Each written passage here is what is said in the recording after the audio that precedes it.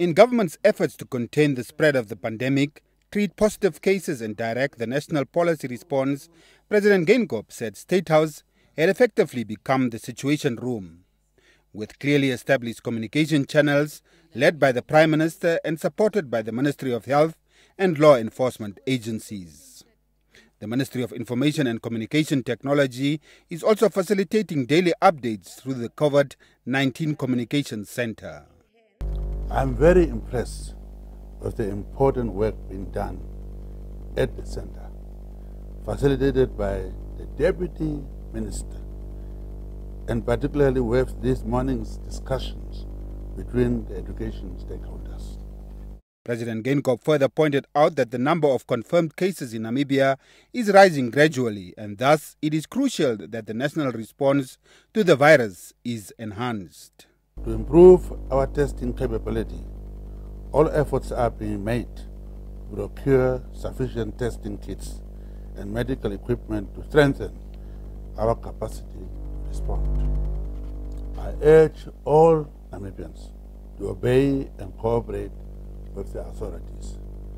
This deadly virus does not respect social strata, race, ethnicity, or boundaries. We can only defeat COVID-19 through unity of purpose. In this regard, I'm glad that as of today, government has received monetary contributions and pledges to the value of 36 million Namibian dollars towards the National Disaster Funds account for COVID-19, and in-kind donations such as water tankers, testing kits, and ventilators. The President said all contributions were greatly valued, also pointing out that COVID-19 demands a response on multiple fronts. To give effect to the call I made on 27 March 2020 for daily prayer during this period of lockdown, I further call upon all believers, all Christians, all faith people, faith leaders, and believers to set aside Wednesday, April 8th, 2020, as a day of national prayers.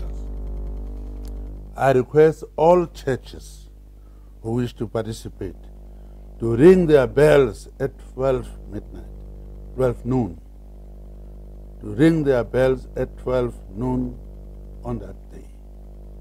Bishop Sakheus Traib will lead us in the national prayer from the State House.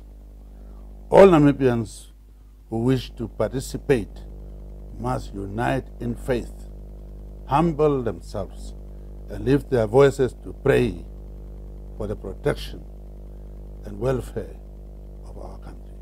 Namibia currently has 16 confirmed coronavirus cases.